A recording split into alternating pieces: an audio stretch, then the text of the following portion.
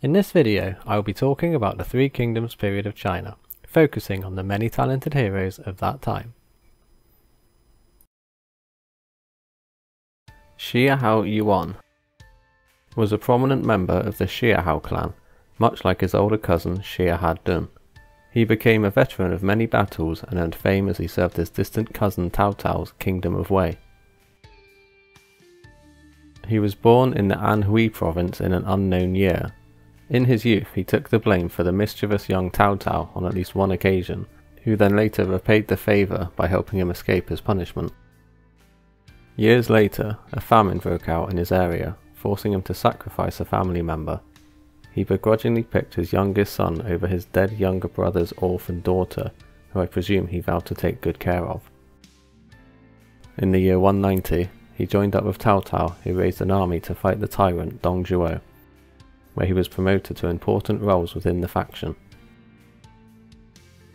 10 years later, he participated in the successful campaign against Yuan Shao, but when the fighting stopped, Cao Cao's army found themselves running out of food fast. Xiahou Yuan was the one responsible for organising the supply lines, which happened to arrive in time, just before the army's low morale began to take effect.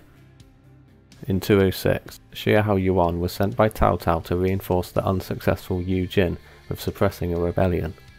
With his help, they were able to swiftly put an end to the rabble, whilst also capturing a surprising amount of rebels in the process. Xiahou Yuan earned a reputation around this time within Cao Cao's army, for the speed at which he could organise his units and the seemingly countless flank manoeuvres he would perform on the battlefield. Xiahou Yuan's organisation, precision and speed made him a perfect candidate for responding to internal uprisings that would require immediate attention. As such, he spent the next 3 years in administrative duties, where he quelled multiple rebellions. The first was a small band of yellow turban rebels that caused trouble in a nearby commandery. Innocents were being killed and robbed, so Xiahou Yuan took a troop of soldiers, restoring order to the local cities, and eventually executed the rebel leader. After Cao Cao's defeat at Chibi in 209, some sought the opportunity to rise up. Xiahou Yuan was successful when he was sent to quell a rebellion in the province he grew up in. This earned him a promotion, giving him a new authority which he then used to form a personalised unit with Shu Huang. They travelled north to suppress more rebels, where they went on a bit of a rampage, taking over 20 camps. The two Wei generals cut their way through the rebels until they reached their headquarters, where they controversially slaughtered the entire population, killing the leader in the process.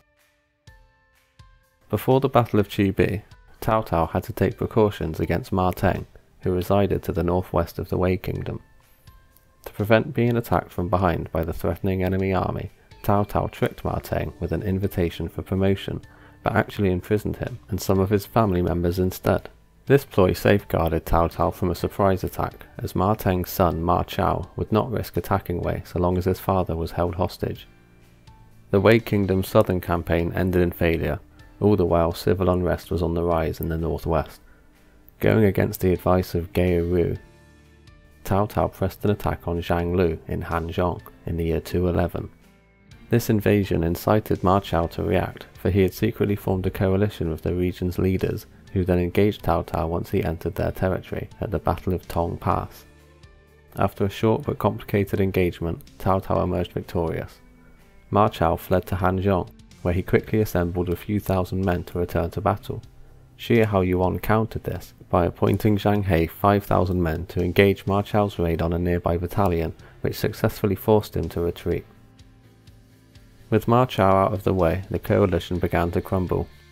Xiahou Yuan pressed an attack against Han Sui, capturing his supply line, which was left exposed when he fled. Yuan was urged by his advisors to attack one of 2 enemy positions, but he refused, instead opting for a third choice. He led a small but agile unit to the homeland of many of Han Sui's soldiers, where he raided the tribes, torching buildings and killing innocents. This dreadful strategy forced Han Sui to react, where Xiahou Yuan could engage his army in open ground. Xiahou Yuan scored a credible victory against Han Sui's much larger army. Many chieftains of the various tribes were either captured or fled to Hanzhong for refuge, just like many of the common people had before them since the engagement at Tong Pass. The Han Imperial Court appointed Xiahou Yuan as the main authority in the area. They also ordered the execution of Ma Teng and his family, who were still in the city. Ma Chao and the other members of the Ma clan had bounties placed on their heads as a result. Xiahou Yuan's new position made him responsible for dealing with a self-proclaimed king that resided in the region, who had acted independently from the empire now for decades. Yuan was able to seize control of the county within months, whilst executing the imposter king and his subordinates. Cao Cao wrote a letter of congratulations to Xiahou Yuan, which read, Songzhi had been causing trouble for over 30 years. Xiahou Yuan eliminated him in one movement, and made an unprecedented achievement. Confucius once said, I cannot do as well as you. Xiahou Yuan had completely pacified all of the tribes in the region by the year 216, and led them in a grand presentation dedicated to Cao Cao, who had arrived for his invasion of Xianglu at Hanzhong. Xiahou Yuan would watch over the fearful tribal chiefs as they introduced themselves to their new king. Cao Cao successfully conquered Hanzhong before retiring to the city of Yi. Xiahou Yuan was left in charge of Hanzhong Commandery, where he, Zhang He and Xu Huang undertook the difficult task of calming the resentful populace, which I can't imagine went over very smoothly. A year passed before Liu Bei invaded Hanzhong, and it was another year until the deadlock between the two forces was eventually broken. Xiahou Yuan's victory streak was bound to come to an end one day, just like Cao Cao had once predicted. The Shu general Huang Zhong launched a downhill surprise attack where Xiahou Yuan was killed in combat.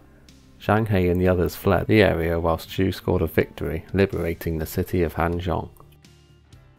If you enjoyed my video, don't forget to hit that like and subscribe button, and I'll see you next time.